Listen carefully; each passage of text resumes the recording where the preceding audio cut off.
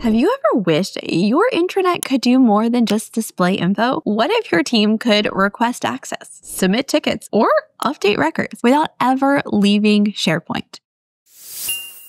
I'm Alison Gonzalez. I'm a Microsoft certified trainer here at Pragmatic, and in this video, we are diving into why embedding PowerApps into SharePoint is such a smart move.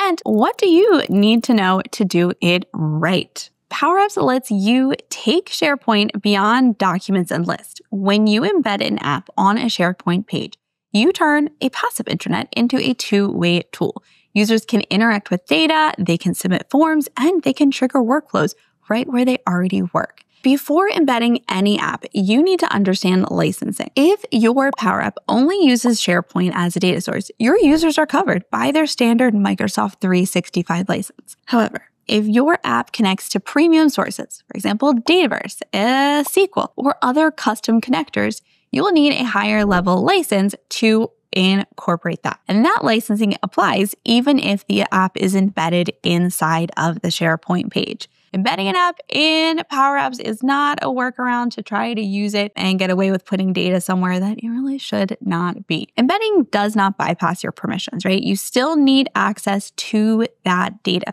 So in addition to reviewing your connector types in PowerApps, you also want to make sure that your app is stored in a location or an environment that your end users will have access to.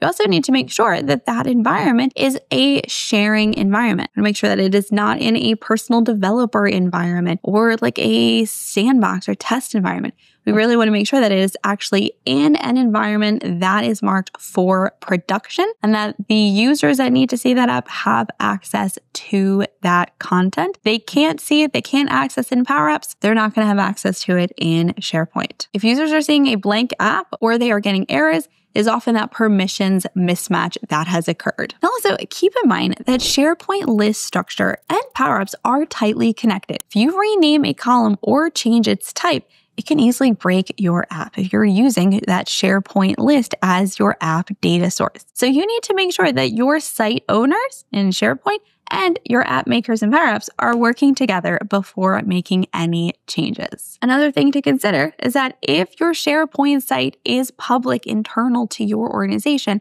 but that PowerApp should be a limited audience, make sure you're embedding that with care and testing the permissions on any non-admin users to make sure that no one is seeing information that they shouldn't, but the people that do need it have access to it. So let's dive in and actually see how we're able to do this process now that you understand why, as well as what to consider when you're doing this. On a SharePoint site that you want to add your app to, go ahead and add it to either an existing page or to a new page. Now keep in mind, if you add it to an existing page and you have a lot of other elements already on that page, your page load time is gonna slow down, gonna take up some space. So I definitely suggest using a limited amount of other content in addition to that PowerApp on a page, or even having that PowerApp on its own page to really ensure that everyone's seeing the content that they need as quick as possible. I'm gonna go ahead and add this to a new page. So I'm gonna go with new and then page, and I am going to select one of these. Prior test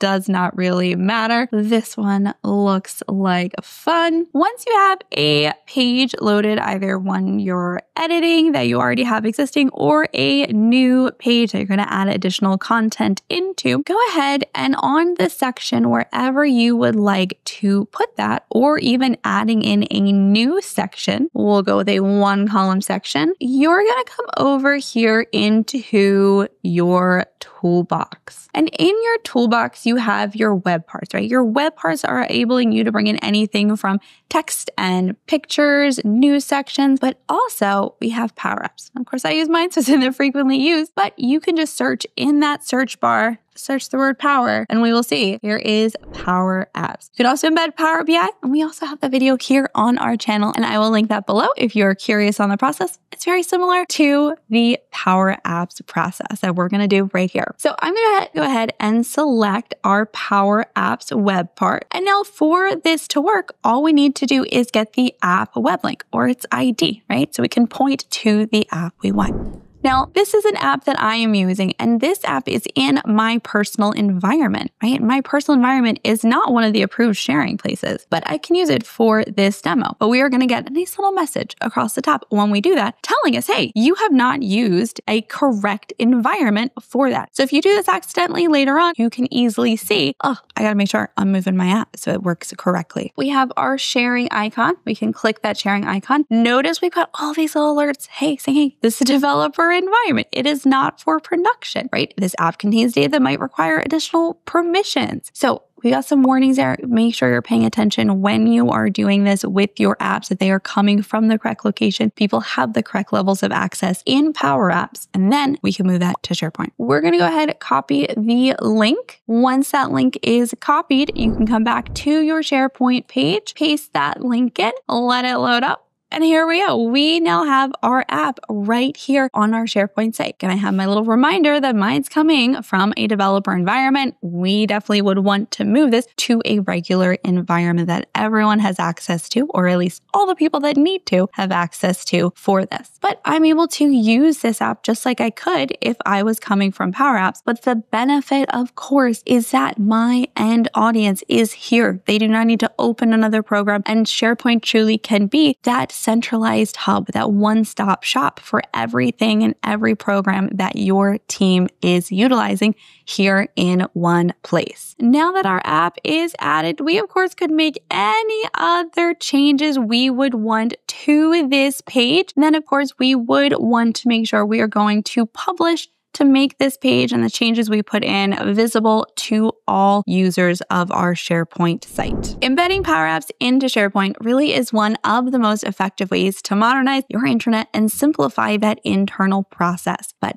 it only works well when you align the tech, right? Making sure they have the permissions and abilities to see the data and use the app in PowerApps, as well as see the SharePoint site and have access to the page that it is on. Paying attention to that licensing and all of your end users will ensure that this is successful. If you found this helpful, hit like and subscribe for more admin tips, and let me know in the comments what PowerApps have you embedded into your SharePoint sites, what worked well, and also what surprised you. I will be in those comments, checking them out, having some convos, and hopefully I will see you there. And also don't forget, if you want to learn more about SharePoint and go much more in depth, head over to our on-demand platform. We have a ton of SharePoint sites over there, including a SharePoint automation class that goes a lot more in depth on this topic.